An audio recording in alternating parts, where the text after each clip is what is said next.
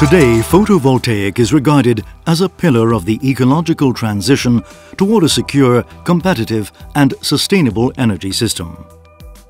In this context, the European project Ampere is developed, funded within the Horizon 2020 framework.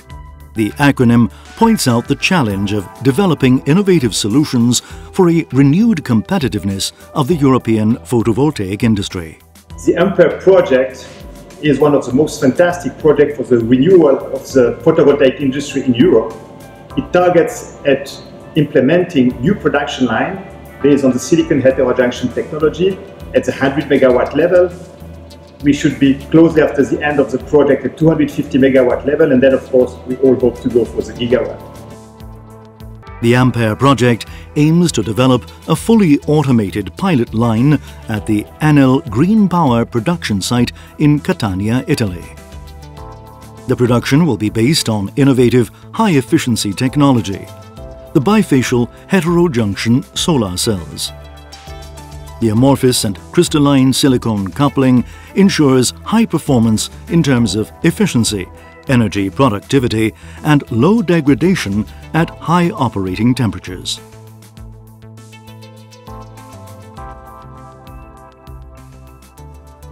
The technical objectives of the project are over 23% cell efficiency final production and 400-watt module power. The coordinator of the consortium is Enel Green Power, supported with the know-how of 9 industrial partners and 6 research centers from 7 European countries. The project will position Enel Green Power at the supply capacity forefront of photovoltaic power. In due time, the new technology will reduce PV electricity cost by more than 15% of its current price. It's a project that combines research, the concept of pilot line, with the industrial one that aims at the continuous reproducibility of the product. The Ampere expected impact is a renewed European competitiveness of the photovoltaic supply chain, from materials to equipment and systems.